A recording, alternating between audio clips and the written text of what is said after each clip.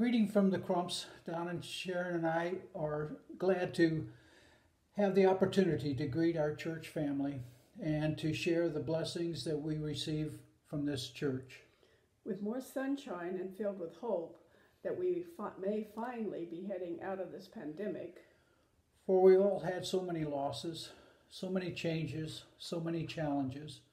We're all having to restructure our lives, rebuild our new normal, not only for our own lives, but for our congregation here at Agnus Dei and our mission to the world and to our local community. The two of us have been nearly 20 years here at Agnus Dei. The church has been our family away from home. We've had 14 moves in our military and airline adventures all over the world, and now this is our paradise. Scenery, weather, friends. Agnus Dei is where we find so many of our friends and lasting relationships. You take those away and this would be a very lonesome place. We were both born in Depression area parents. We were grounded in early religious values like choirs, Sunday schools, youth groups.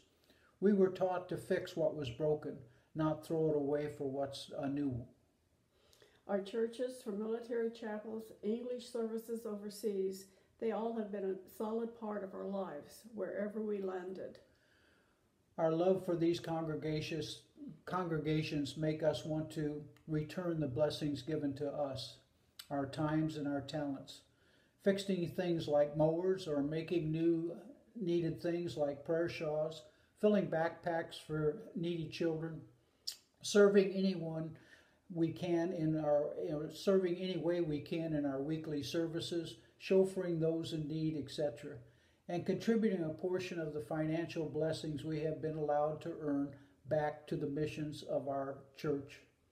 We encourage all of you to look deep inside yourselves to see what Agnus Dei means to you and give it and its many missions the support you can.